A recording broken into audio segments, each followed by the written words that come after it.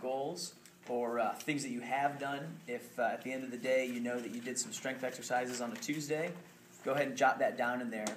And then we encourage everyone to make a copy for yourself and then send it back into us with that envelope.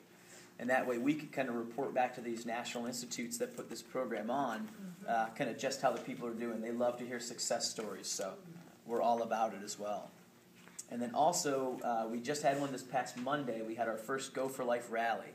So we had a speaker that came in. We did some raffles. We had a free lunch. And then we had one of these sessions beforehand, and it was at Fairhill Partners. And that was everyone who had gone through the program from September through December. So we'll have another one in April. We're still trying to track down which facility to have it at. But we had 100 people at the rally itself.